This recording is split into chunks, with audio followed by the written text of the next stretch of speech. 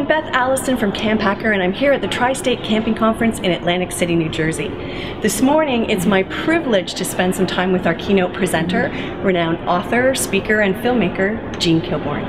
Jean, thank you so much for agreeing to spend time with us today. We're really privileged to have you here. Thank you, it's my pleasure. Now, before we begin, I just wondered if you'd like to tell us a bit about your camping background. I went to lots of camps when I was a little girl, and there were some aspects of my childhood that were kind of bleak, so camp was a real oasis for me, and it was very, very important. I learned how to swim, I learned all kinds of things skills that stay with me. I made some friends I still have, but mostly it was a chance to be independent in a safe environment, you know, and, and just have a wonderful time being outdoors and being with peers, and with some really trusted adults.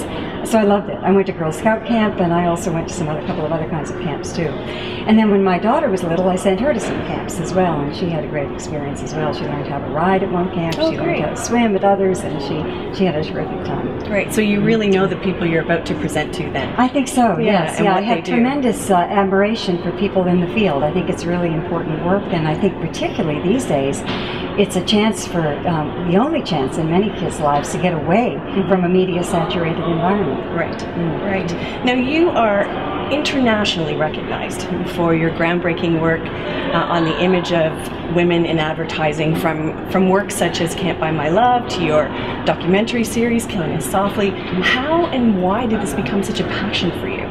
I started collecting ads in the late 60s, and there were many things that led to my interest. I was getting involved in the women's movement at that time. I've had some experiences as a model, which is one of the few ways that a woman could make a lot of money in those days, but it was also very alienating. But it left me with a lot of interest in the whole idea of the image, so I started collecting ads and looking at them and getting more and more deeply involved. I didn't intend to make a career of it, let alone to launch a field of study, but that is in fact what happened.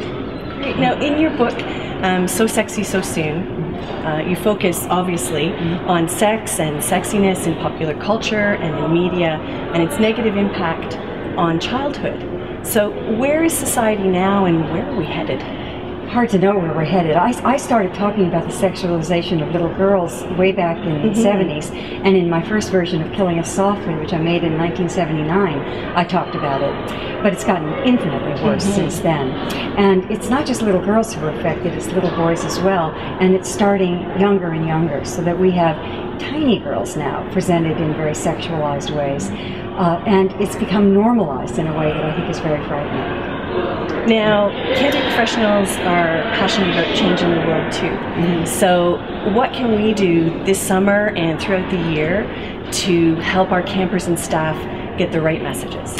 For one thing, I think just the fact that the campers are in a different kind of environment is really important, that for a time they're separated from these images and from this pressure to, I hope anyway, to look a certain way, to act a certain way. So that's one thing that's just very important by itself.